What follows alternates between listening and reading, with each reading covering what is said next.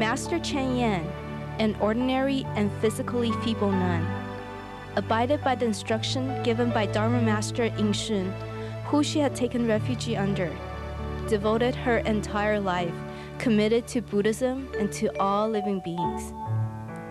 She pushed forward the ideology of humanizing Buddhist teaching and bring the Bodhisattva into the actual world.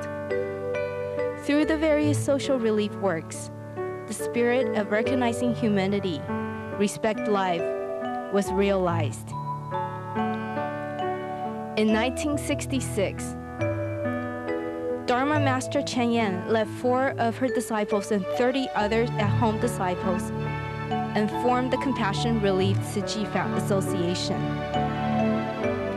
They got actively involved in Buddhist social relief works. Since then, 32 years has passed.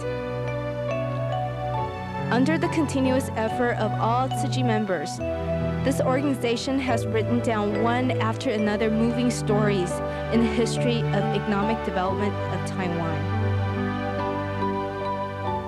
Under the guidance of Master Chen Yan, currently, Tzu Chi is mobilizing toward 4 major missions and the goal of 1 step, 8 footprints.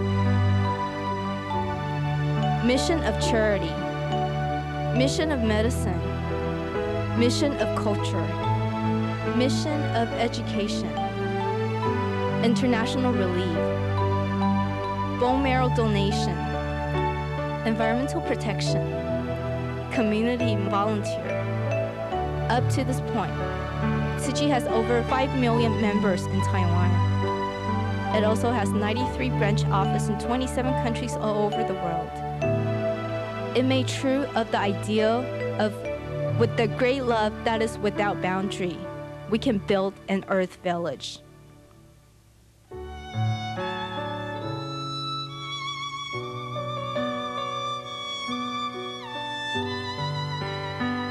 Tzu Chi College of Medicine was established in 1994. Master Chen Yan hoped that through Tzu Chi's spirit of humanism is respect for all living beings, Tzu Chi can educate outstanding doctors for the future generations. These future doctors are the ones who can care for the patients as if the patients are their own families. Tzu Chi College of Medicine invited former New Jersey Medical and Dental School pediatric professor and the Dean of Genetics Department, Dr. Li Mingliang, to be the first president of the college. Currently, Tzu Chi College of Medicine is made up of 4 major departments and 2 graduate programs. In the following year, it will be expanded to 5 major departments and 6 graduate programs. It will also change its structure and title to Tzu Chi College of Medicine, Culture, and Social Sciences. In the year of 2001, it also plans to restructure the school into Tzu Chi University. In February 1995, Mrs. Li Huimin of Changhua, Taiwan, voluntarily donated her body to Tzu Chi College of Medicine after she passed away. Master Chen Yan repeatedly reminds us that the body donation of Tzu Chi College of Medicine must follow the principle of trustworthy for the donors, dependable for the families. Moreover, the processing of the donor's body and the anatomy class itself also show the utmost respect for the body of the donor. This insistence on upholding the dignity of the donors won numerous recognition from the general public. Master Chen Yan and all Tzu Chi members made appeal to the public regarding the concept of body donation. This action became the vanguard of such trends in Taiwan. From February 1994 to May 1998, up to 2,954 people have signed the form for voluntary body donation. 1,185 of them are male, and 1,809 of them are female. Among them, 71 have already fulfilled their wishes of donating their bodies after they pass away. 50 of them are male, 21 are female. Tzu Chi College of Medicine's anatomy class and labs are located on the second floor in our third building. Currently, there is one lecture hall which has an altar and a statue of Great Val Bodhisattva in the room. There is also an anatomy lab with clean and well-lighted dissection table and efficient air ventilation system. The body processing lab includes embalming room, cocooning room, and storage room. All the processes follow the strict principle of having the utmost respect for the body donor. Great Giving Hall is where the donor's ash remains are laid to rest. Cultural Corridor serves the purpose of introducing the visitors the cultural background of body donation. In the process of planning is the Meditate Wisdom Museum, where the life stories of the donors will be on display for the future generations to reminisce about. In September 1996, Tzu Chi College of Medicine anatomy courses officially began for the first time.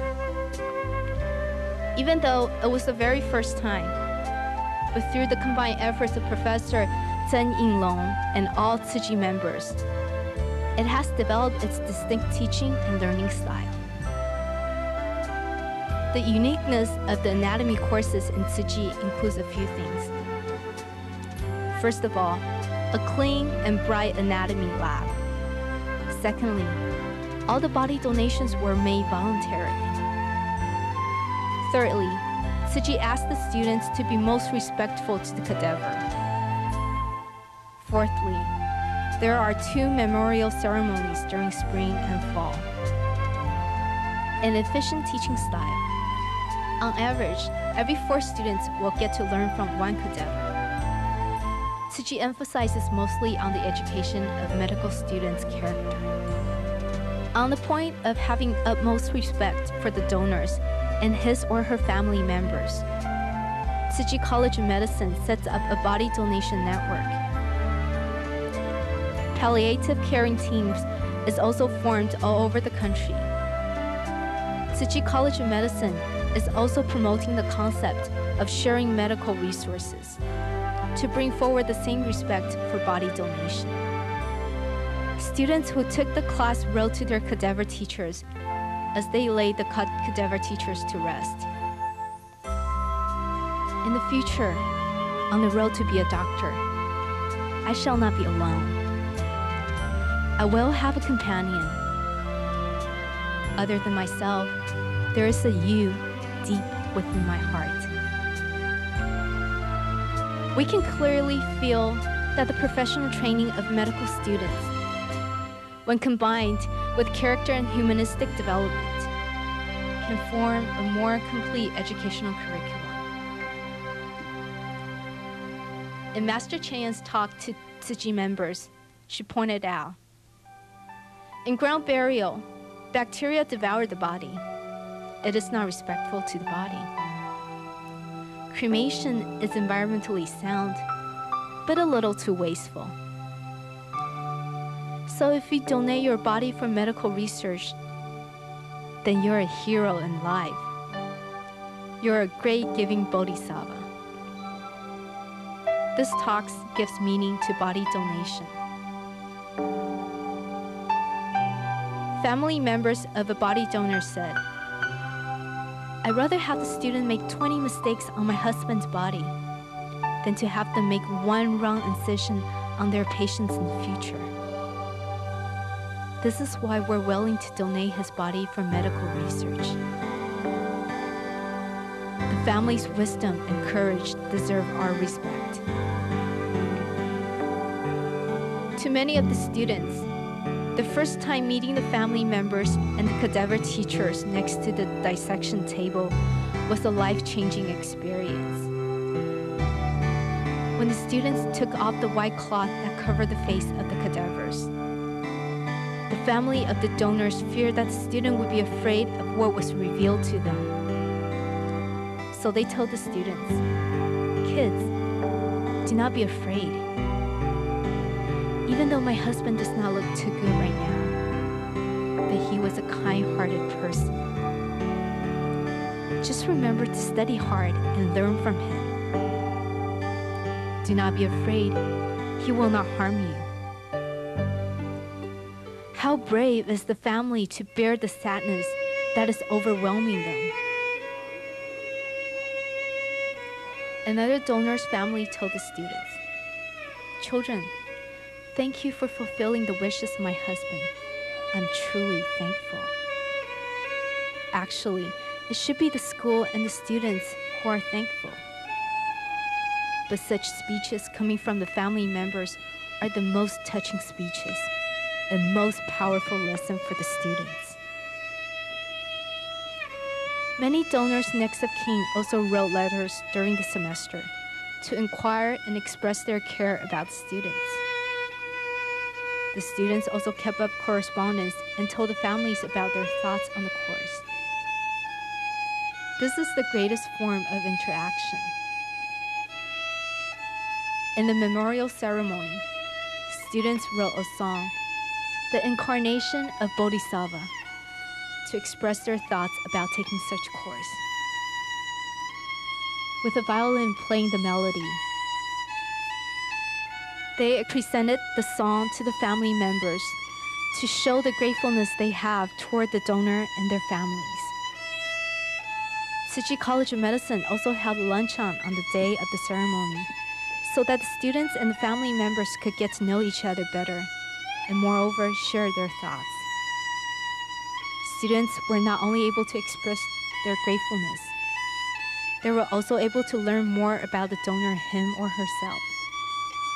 Because of the donors, the students and the families gain a deeper sense of connection. In a letter written by students to his cadaver teacher, he wrote, "Thank you. Thank you. Thank you for what you have given me. Thank you for the knowledge you have granted me. Thank you for many and everything. Today, from the moment the casket closes, I will not see you again, ever. But I will not forget, I dare not forget, your face, your skull, your body, your limbs, the blood-red heart of yours and the blood-red veins. It was you, with your both hands, who led me into the realm of medicine. From now on, I will use the power you have granted me with my both hands and pull the sick back into the realm of health, the side that belonged to life." After bidding farewell today, maybe it will be several hundred years before we meet again. However, no matter how distant the time and space, how vast the world, I deeply believe that we will not pass each other among the crowd without recognizing each other. Just because a year ago, someone linked our fate together. I wish in next life, you will again be my best teacher, my best friend, the companion of my soul. Finally, all I want to say is, thank you. Thank you. From these touching words written by the students, it is not difficult for us to sense that these body-giving bodhisattvas have already acquired the status of pioneers in medical education. For those of us who are involved in the realm of medicine, a new era of medical development can be expected.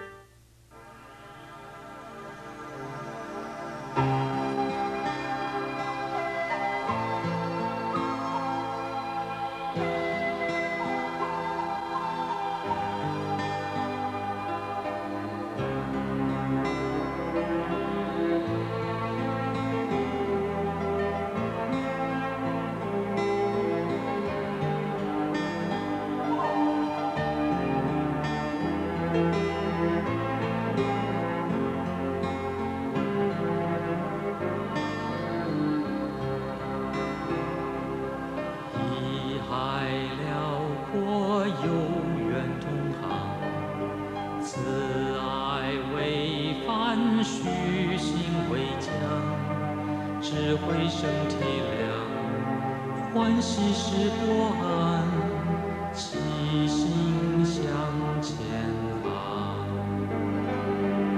心灵光芒有缘同长，慈爱为旗，热心为章，探索生和风，欢喜是阳光，齐心同成长，是愿将心比